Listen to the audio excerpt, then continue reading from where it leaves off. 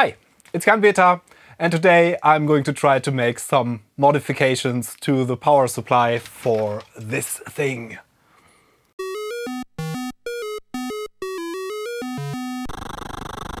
This thing obviously being a CPC464 made by Amstrad. Apart from being the widest home computer ever made, I believe, this is also quite a neat machine and it's pretty fun to play with this.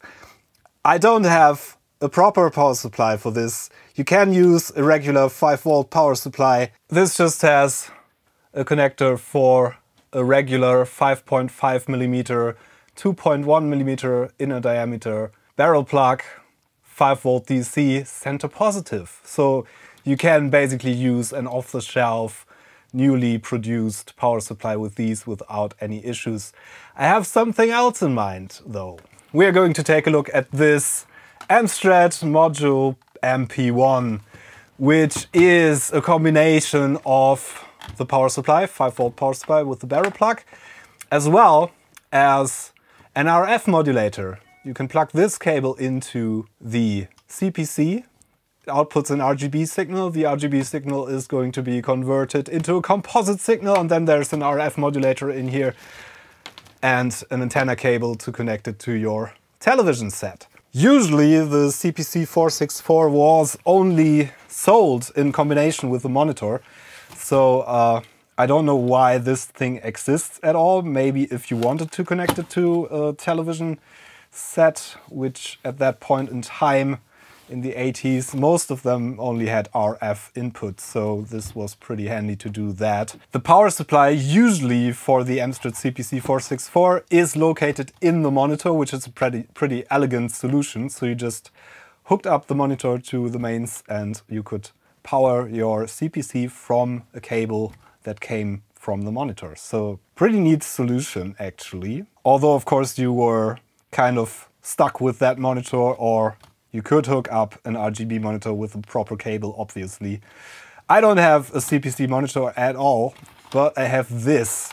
As usual for the time, these things are not very well made power supplies, as we're going to see. We're going to take a look inside and do some modifications to this. The RF modulator probably is not the highest quality at all, but I think I want to restore this to a state where it's actually usable and a lot safer than it used to be. I kind of like the idea of having this as my power supply for the CPC because it just looks like it belongs to the CPC, because it does.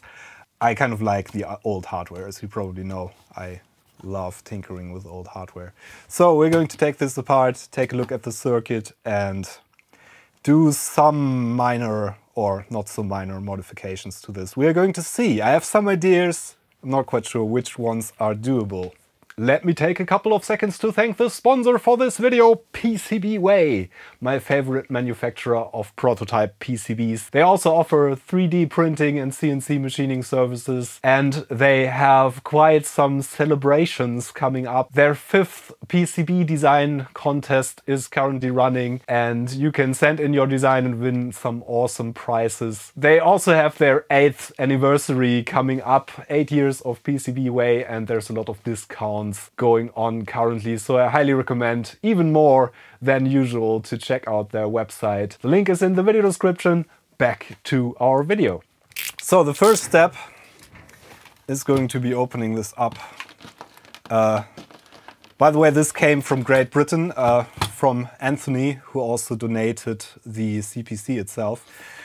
And of course this had a British style plug, which doesn't fit my Euro style mains sockets. So we are going to have to do something about that.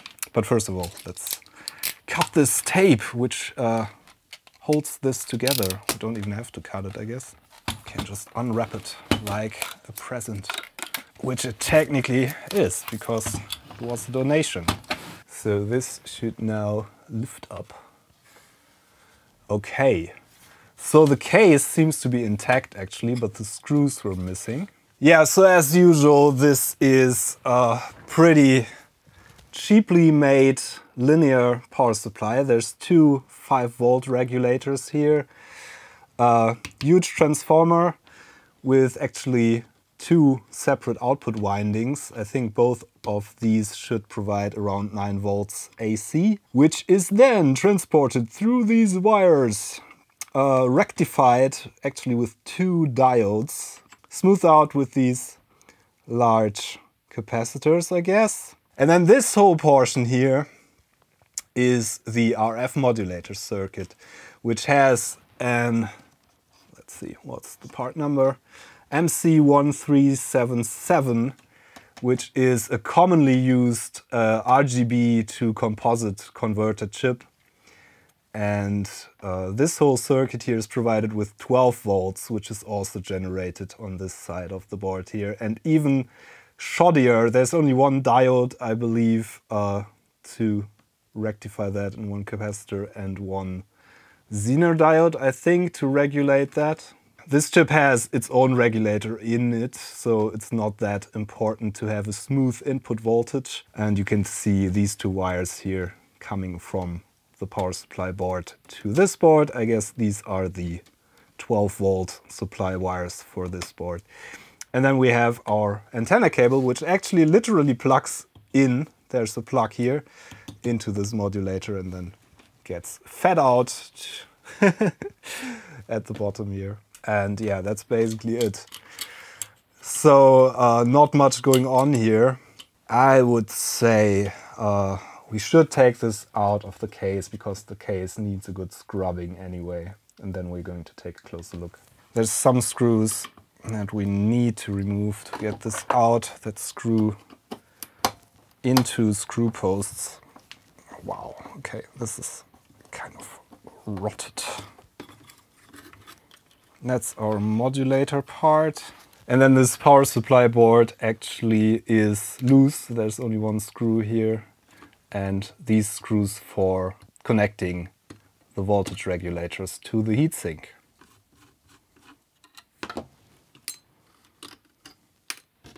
So this should now come out, I think. Yes.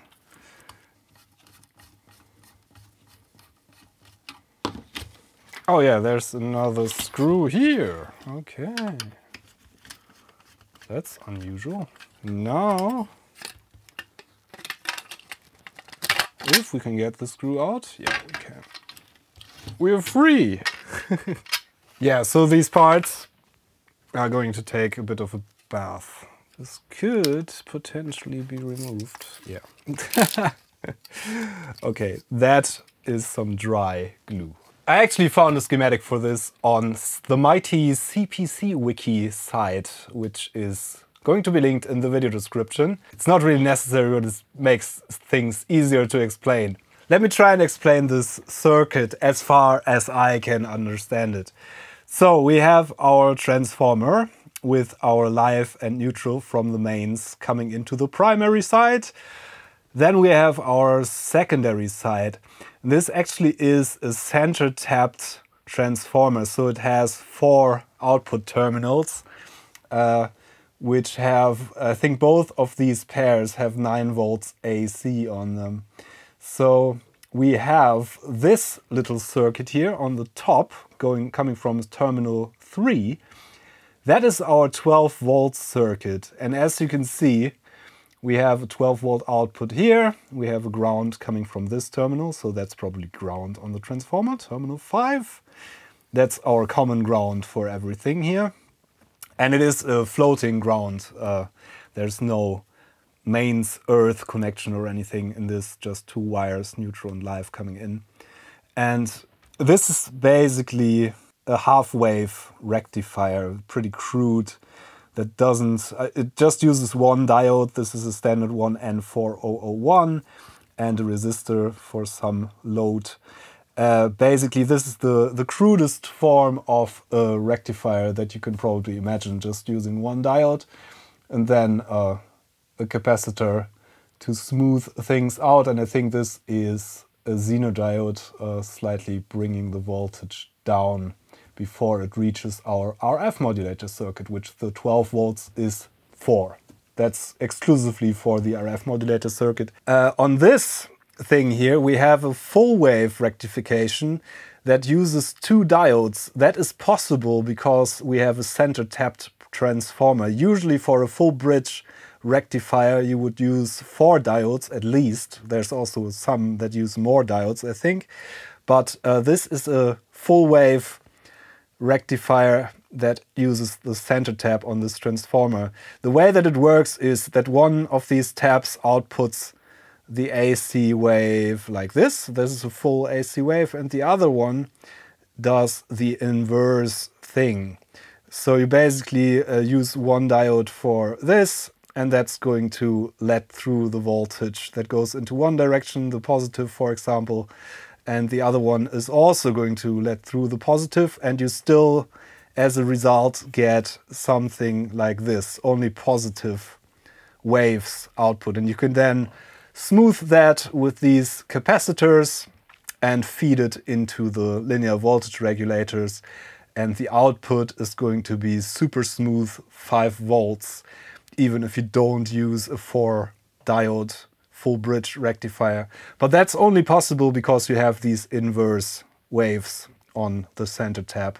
That's basically how this works. We have the 12 volt circuit, which is super crude, but it doesn't need to be sophisticated, so they cut some cost there. I guess you could also use separate windings on a transformer, for example, that has 2 9 volt terminals. You could put proper rectification in here and have a separate 12 volts rail, but that's not what they did. These two 7805C, as you can see, they are in parallel, so both of these are going to output 5 volts, and the amperage is adding up between them. This is probably the cheapest way to achieve that. I'm sure Amstrad thought about that a lot. Hey, it's Jan from the future. I'm actually just editing the video you are watching right now. So kind of a pre or rather post-amble about some of the things I did. As usual, this is not anything like a tutorial video or anything like that. I'm just figuring out stuff live, basically recording things in chronological order. And I made some wrong assumptions during filming this video. In the process, I'm replacing the 2 diodes with a full bridge rectifier, which consists of 4 diodes, which doesn't really make sense in that configuration, but I thought it would. I apologize, and I considered just completely reshooting the video, which was kind of difficult because I already did all the modifications and I would have to tinker with the voiceover and things like that. So I decided to just go through it and continue in chronological order, but I am righting the wrongs during the course of the video, as you are going to see. So don't take this as a tutorial, don't take any advice from me regarding electronics. I'm not a professional electronics person, I'm just kind of a self-taught YouTuber, hobbyist, retro computerer. I'm learning new things all the time. I put some links in the video description explaining the difference between the 2 diode full wave rectification and the full bridge rectification that you can read up on. I didn't know, so maybe you learn something as well. With that out of the way, let's continue with the video. Couple of modifications that I can think of right off the top of my head. Maybe it's a good idea to replace this with a proper full bridge rectifier. And for the 12 volt rail, I'm not even sure what I'm going to do. I'm definitely going to replace all the electrolytic capacitors in this and probably also replace the voltage regulators. And then of course we have this loose end here on the mains input cable. These UK plugs have a glass fuse in them usually. That is the mains fuse for a device like this, which is desperately needed for fire protection, basically. In case the transformer shorts its windings, it's going to get hot really quickly. And until the circuit breaker breaks, there's going to be some time for this to go up in flames. So basically we have to add a fuse to this internally. We're going to have to work out something in that regard. Another idea that I have is actually making the modulator switchable, kind of. Yeah, if we put a switch in here, we can just shut down the RF modulator completely, because most of the times, to be honest, I'm not going to use that at all. Probably we're going to make that switchable if I can fit a switch somewhere. Yeah, so that's the plan. Replace all the capacitors on here, make the 12 volts rail completely switchable so it doesn't consume any power, or very little power if I switch it right after the secondary windings on the transformer. And also I need to add a fuse. And maybe I want to put a kind of crude overvoltage protection into the 5 volts rail, at the end of the 5 volt rail. I'm just going to replace the electrolytic capacitors on the power supply board here, which is a good idea because according to the date codes on the components, or on this chip here, this was made in '84. So yeah, they are pretty old. Just using my desoldering station here to get these capacitors out.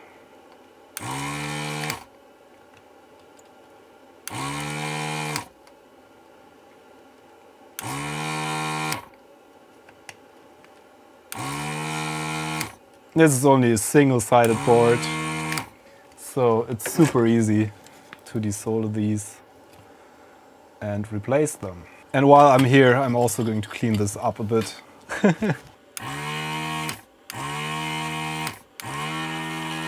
Just using isopropanol to clean up the board.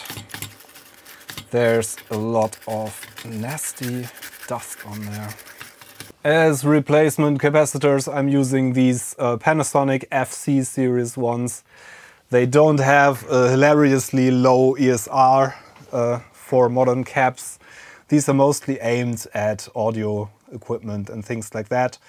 So these are very suitable for old school applications like this, older devices. Usually these work very well for these use cases. And as you can see, they are also smaller than the original ones.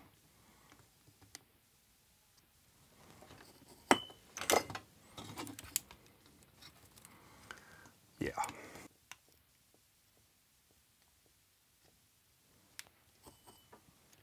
So that's my electrolytic capacitors on this board replaced. I'm probably going to do these as well. Now for adding a bridge rectifier. Bridge rectifiers usually look something like this. They come in some different form factors. This is a particularly huge one, rated at 1000 volts and 10 amps, I believe. Don't need a hilariously large bridge rectifier like this, but this is what I had at hand, and I think maybe I can fit it somewhere instead of these two diodes, which are the rectification that is built in here. So basically what we are going to have to do is to connect these secondary windings 4 and 7, or the outputs on the secondary windings where the diodes are connected.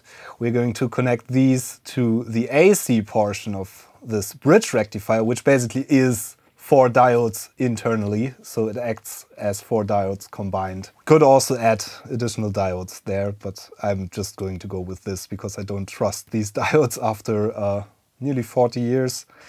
Anyway, so this basically, the input pins for the AC voltage are on the center pins here, and then we have a positive and a negative portion, which is smoother than the AC already. And then that can additionally be smoothed out with the capacitors that we have in place anyway, so that should work fine. Basically 9 volts AC goes in here, and we get a slightly higher DC output on the plus and minus terminals here that we're going to have to connect to this point where these diodes connect, which is just the positive terminal of all these capacitors. So probably we're going to find a way to mount this some way. So I think we can definitely remove those diodes altogether because we are replacing them with something that hopefully works better.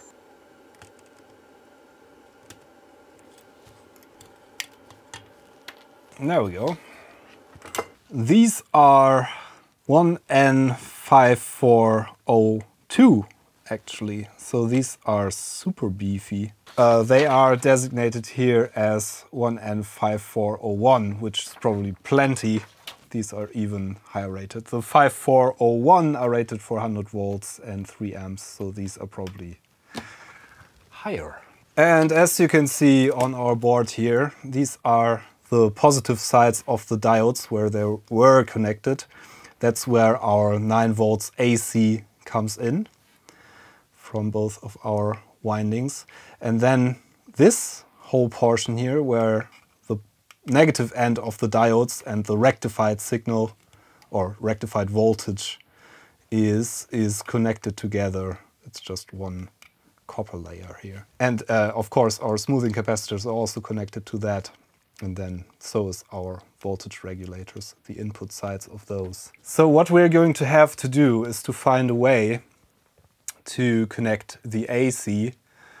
One side should go here and the other side should be connected to here. And our positive we can connect to either one of these. I think that should be enough because they are connected anyway. And the negative goes to ground. I think it might be a good idea to have this sitting here and just use some wire to connect it to the other one. Probably bending these up. This is the negative. So we could potentially solder this in like so and run these wires. Probably going to solder this down like this and then connect our negative to probably to the ground on the capacitor there. I think our grounds are all connected anyway. And the AC, we are going to run a wire from this winding here.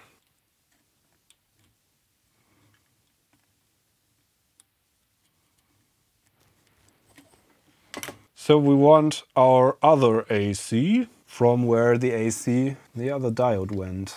So we're just going to run a wire there, I guess. So I'm just going to run a wire from this point here, where the AC input on the other diode was, and run it to my AC input on here.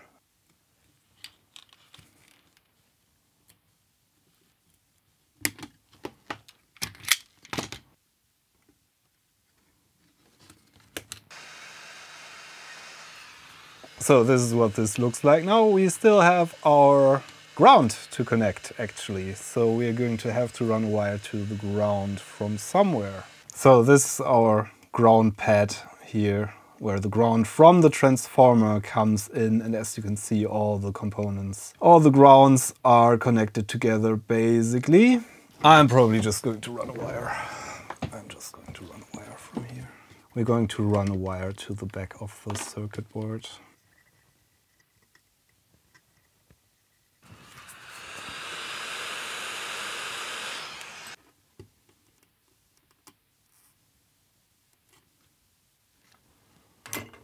Okay, that should be our bridge rectifier connected.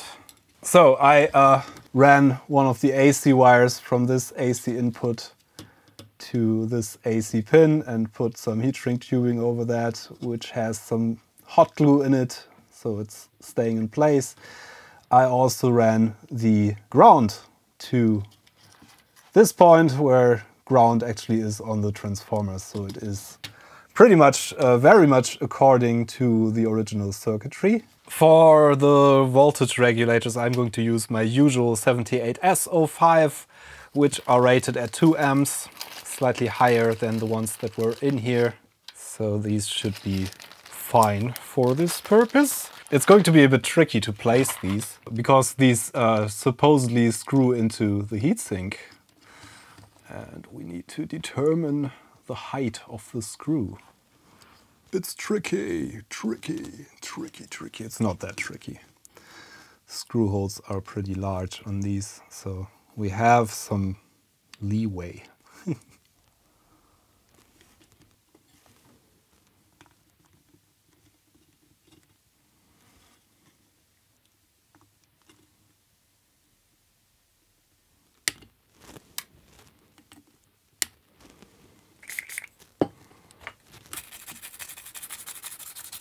So I'm going to clean up the heatsink with some IPA.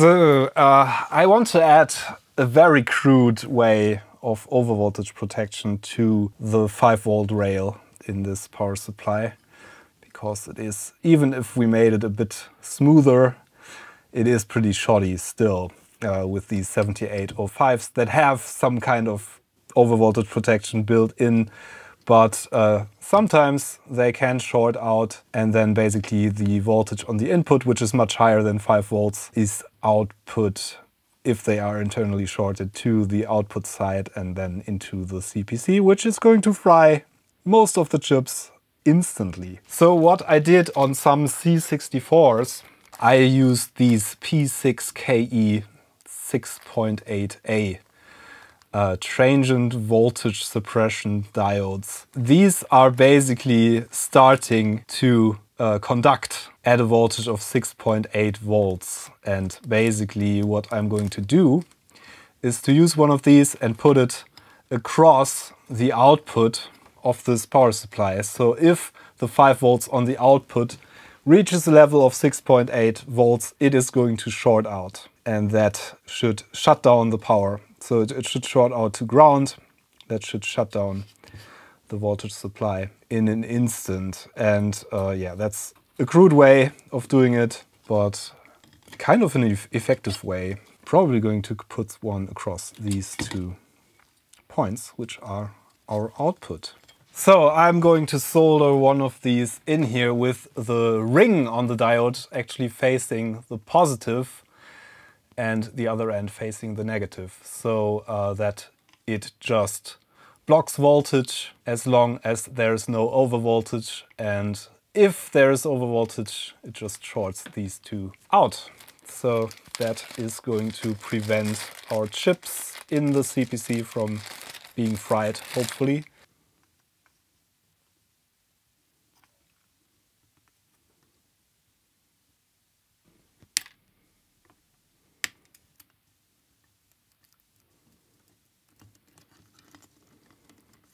And I put some Kapton tape under there because these can get pretty warm, and the Kapton tape is kind of a heat-resistant tape, so this also is going to protect the board a tiny little bit. Some heatsink compound on these, and then the screws should go back in. I'm going to add some hot glue to these capacitors so they don't rattle around too much, because the transformer is going to vibrate a tiny little bit, and also same goes for all the components basically, because at least the ones that see some kind of AC, they are moving tiny little bit. So tiny bits of glue. We don't even know if this works at all yet, so yeah, probably getting ahead of myself here. We should put some thermal compound on these and screw this in and then actually test this. So this is just Wärmeleitpaste, heat conductive paste, that is usually used for transistors. So it's not the modern PC kind of heat conductive paste. This is made for lower temperatures, but it works for transistors and voltage regulators and things like that. This is the stuff that usually gets used for that kind of operation. So yeah, I'm just going to screw these into the heatsink there again.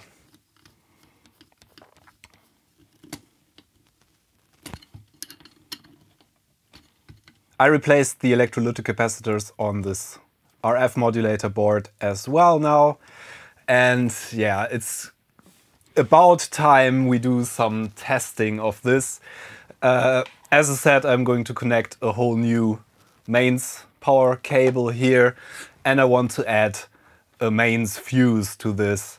Unfortunately, there's not a lot of room. If we put this together, this board sits around here, yeah. So we have all the room we have is in this compartment here. So we are going to drill a hole for this nice chunky fuse holder into this top case. I think it has to go something like here. I marked that roughly with the red marker. And then we're going to wire this fuse on the live wire before it goes into the transformer, I think. Yeah, but before I drill this hole, I want to wire this up so we can do some testing. I'm going to use some wires that I'm probably going to salvage from this existing mains cable to wire this fuse in. Okay.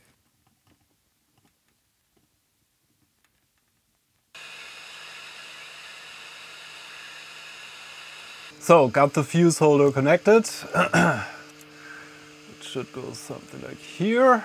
I'm going to put a 1 amp slow blow fuse in here for now. I think that should be more than enough. And I am going to disconnect some of these wires here to measure the output of the transformer before I power the whole device.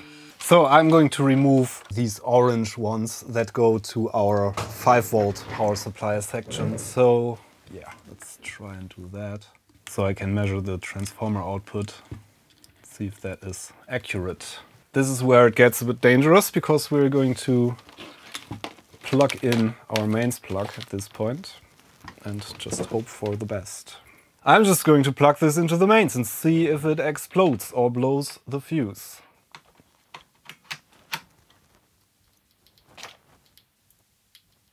It makes really funny noises. That's not good.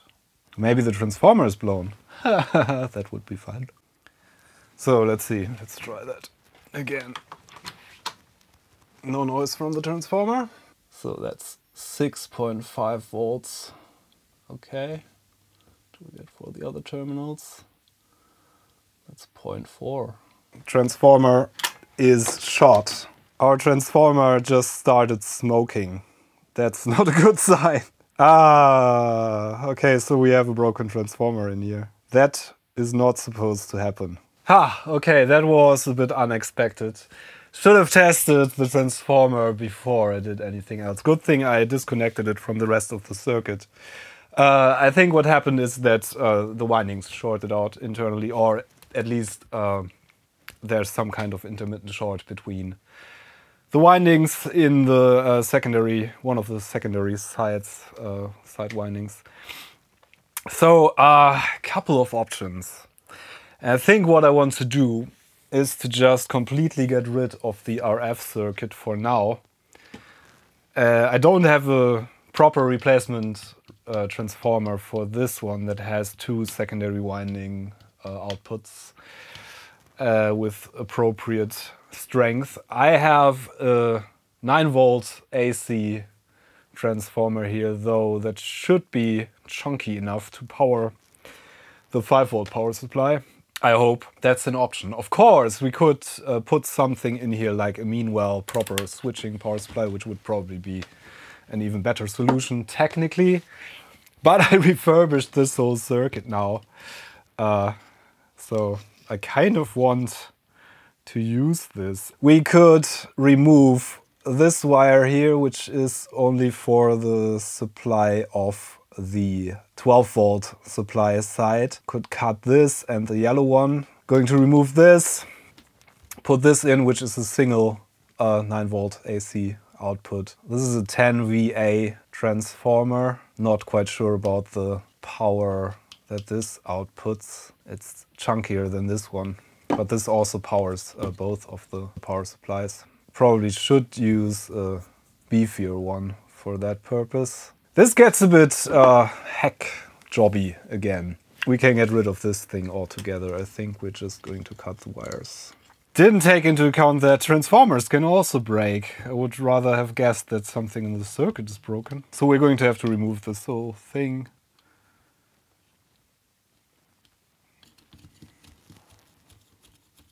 I kind of want to know if my circuit works. They rounded these screws. That's not nice. These are screws, but they have been filed down, so you can't get a good grip on them. That can't stop me!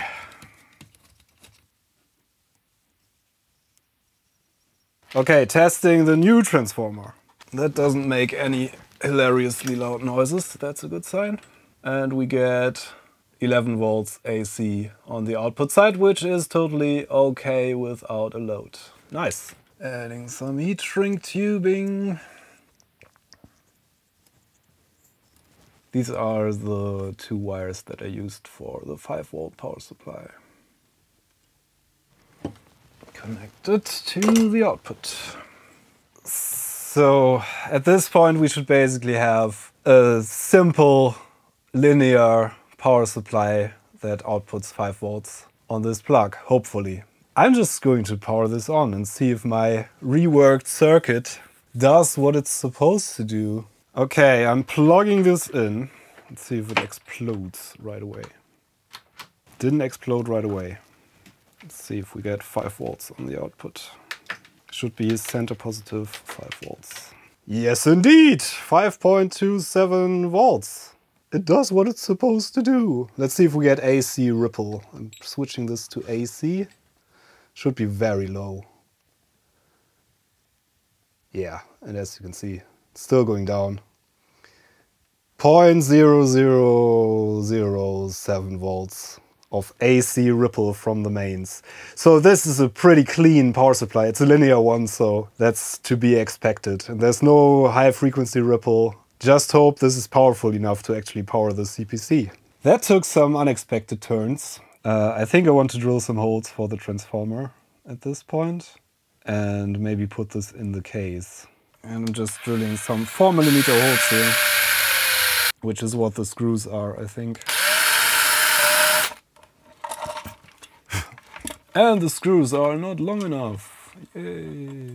We need longer screws. Turns out I don't have long enough screws for mounting this. It's not the proper direction to mount this anyways. It should be mounted with the screw holes under these tabs here. I think I'm going to go with cable ties probably. That's kind of hacky, but yeah, that's how I work. We're going to be fine. So I managed to screw this down with the new screw in the case here. Should sit strongly enough. 4mm pilot hole, and the rest is going to be done with a step drill.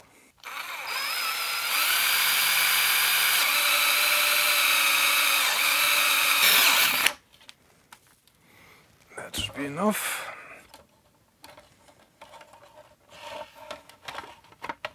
Yeah, I think that turned out pretty nicely. I'm going to remove this marking here, which I don't need anymore, with some alcohol. The 5-volt output cable also got reattached to this strain relief. And the mains cable, there's the strain relief in the case actually that winds this around a couple of times. Works pretty well. So we're going to leave that as is. I need to find some screws, because it didn't come with any screws that fit these holes here in the case. Maybe these ones? Just probably standard size plastic screws.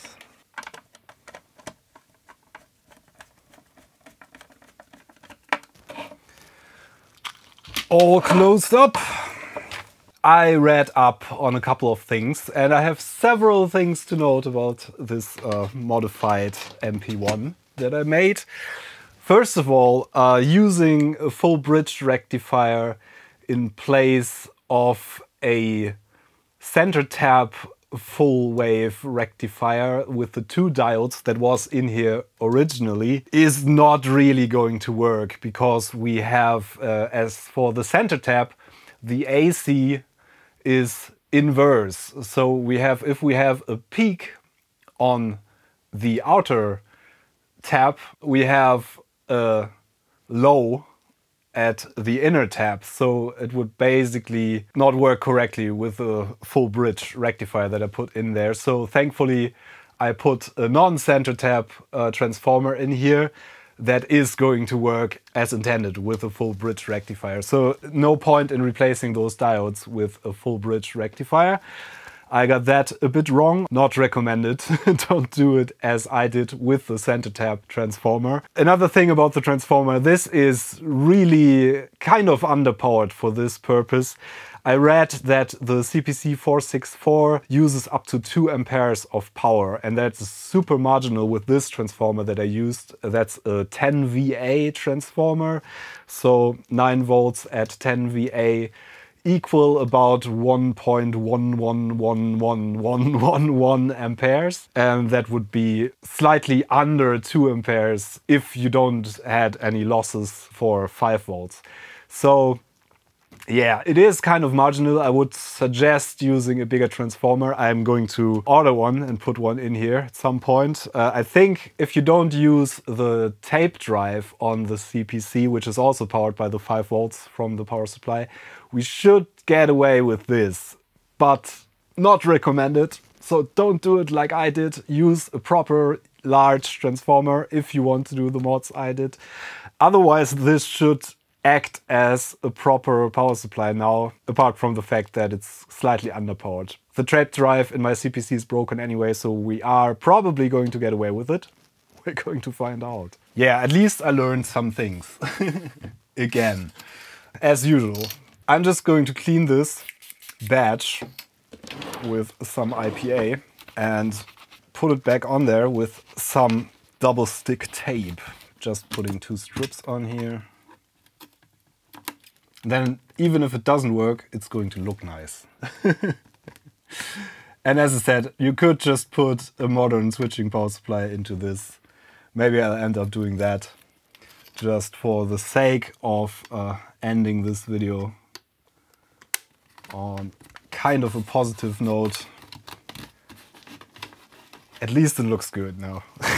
And the backside also looks kind of neat, and we added a fuse, which is a nice touch. Yeah. 5 volt 2 amp is also what it says here. Should have looked at that side earlier. Do not remove any screws. Oh, look, our own power supply gives me a super crisp picture actually on the TV. Okay, the RGB out from the CPC is exceptionally good actually.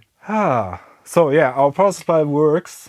We can even use the tape, but this is completely broken anyway, so I'm not going to use that. Doesn't really get overly hot so far. I'm just going to let this run for a while and see if anything occurs, which is a deal breaker.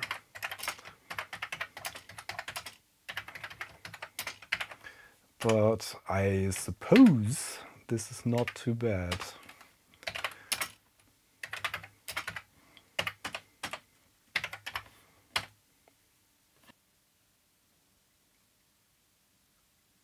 So, it's about an hour later and the power supply got a bit warm, which is to be expected, obviously. But nothing gets overly hot or anything. And it still works as well. And the CPC is printing my name still. I think we at least made a working power supply out of this. Fortunately, we found the fault with the original transformer and removed it altogether and modified this to be a full bridge rectified power supply, which has its advantages, but it's not the original circuit anymore. We had to take the whole RF circuit out. I can still refit that, which I'm probably going to end up doing. I'm going to keep that. I think this looks pretty neat. That's the most important thing, I guess. An easier way to mod this would be to put a 5 volt 2 amps plus modern switching power supply inside and just use the original cables. That would probably be the better option, because usually these modern switching power supplies have overvoltage protection and are fused internally. So yeah, that would be a nicer option if you just want a power supply. It's still better than a totally non-working unit, I guess, but it's not what I expected. I think that's it for today. As I said, things didn't go quite as expected. Some things went downhill quickly, but I hope this still was an informative and entertaining video. Thank you so much for watching. Thanks to my Patreon supporters and everybody who supports me on the YouTube channel memberships page, and also to the people who make single donations via Ko-fi and PayPal. Thank you so very much. The links are in the video description in case you want to give me some support if you found this interesting. There's going to be more retro computer stuff pretty soon, and also some audio stuff. So stay tuned on this channel if you like hit the subscribe button, don't forget to ring the bell, and things like that YouTubers say. I hate that stuff, but usually it works. So if you are not subscribed, hit the subscribe button, and if you don't want to miss a video, hit the little bell and you get notifications from YouTube. Anyway, thanks for watching. I'm Jan Beta. See you next time. Bye!